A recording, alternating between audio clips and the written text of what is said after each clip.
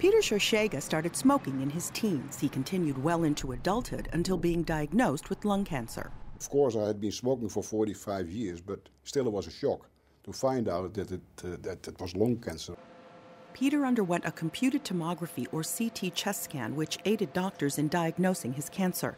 The scan also revealed he was in the early stages of chronic obstructive pulmonary disease, or COPD. At the moment I was diagnosed, I didn't have any symptoms which I could identify with COPD. Dr. Pim Jong from University Medical Center Utrecht in the Netherlands and co-authors performed CT scans along with lung function tests on more than 1,100 men who were current and former smokers.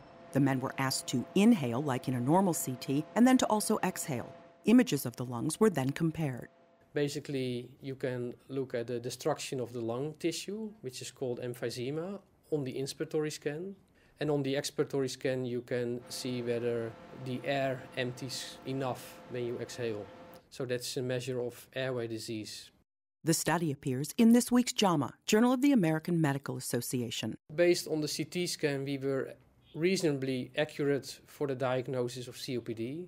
So we could detect almost 2/3 of the COPD patients in our population based on the CT findings. Researchers say most of those patients were newly diagnosed, suggesting that COPD may have been identified at an early stage. When you catch the disease early and you give up smoking at an early stage, you will prevent the symptomatic period of the disease. Peter did stop smoking immediately after being diagnosed. He also was successfully treated for his lung cancer and is taking medication for the COPD.